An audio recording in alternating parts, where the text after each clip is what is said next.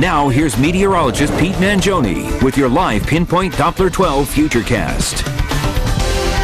That's okay, Joe. We think your reports are great. And speaking of great, some great weather on the way as we go into the afternoon. However, some fog and some cold temperatures to fight through this morning. Here's a look at visibilities, and you can see 0 miles. That is your visibility in New Bedford, so not good at all across sections of a 195 between here and the Cape. About a third of a mile visibility in Taunton. New Bedford, or Newport I should say, has improved to 10 miles. Westerly at no visibility, 0 here. So the bottom line is use caution if you're out there driving this morning. Within the next couple of hours, we should burn most of this off. Temperatures, well, they're chilly in spots. Taunton 32 degrees, 38 New Bedford. We're 50 in Newport, so milder here, 34 Westerly, 36 Providence.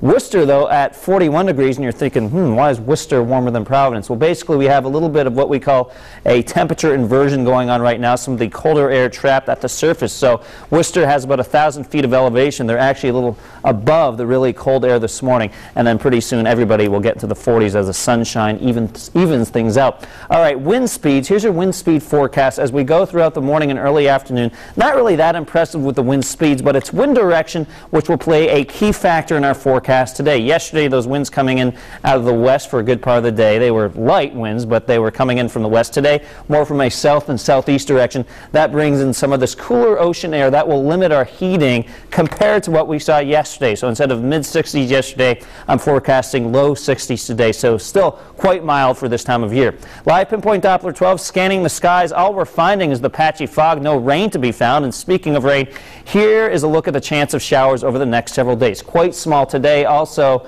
10% tomorrow, so most of tomorrow should remain dry. In fact, there's a 90% chance it will remain dry tomorrow. Kind of did the quick math there. All right, as we go into Tuesday and Wednesday, notice the chance of the showers increases. 30% on Tuesday, 50% on Wednesday. In fact, it's Tuesday night into Wednesday where the best chance of some heavier rain will occur, so I should put another bar graph right here to represent Tuesday night with about a 70% chance of showers. And then we drop off the chances on Thursday. About a 20% chance of rain or snow showers on Friday, but at this point I'm not putting it on the 7-day just yet. Confidence is very low on the forecast for the end of the week, so we'll continue to update you on that. Satellite pictures showing some low clouds and the fog trapped over portions of southern New England, but look out to our west. Connecticut, Massachusetts, bringing in some clearer skies, so I am expecting mostly sunny skies today. Notice this wall of water out to our west. This will actually miss us. This piece of this complex storm system will miss us to the north, so that's why today and tomorrow should remain dry.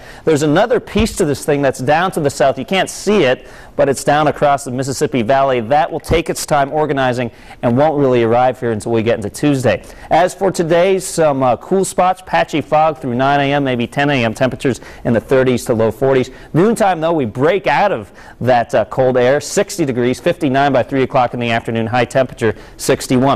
The South Shore a little cooler with the southerly wind flow today with the highs in the upper 50s. Coventry gets up to 62 degrees. Into northern Rhode Island, temperatures in the low 60s with 60 in Burrillville, Cumberland 60 and 62 in Johnston.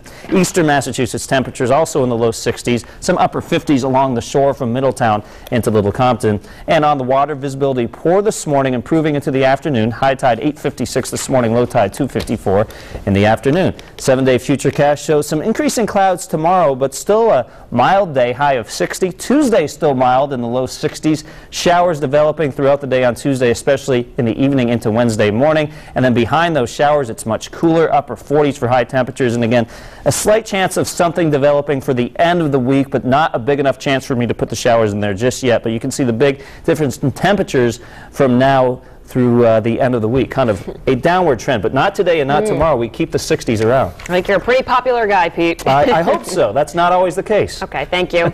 Well, Rhode Island hospitals have ended a long-standing tradition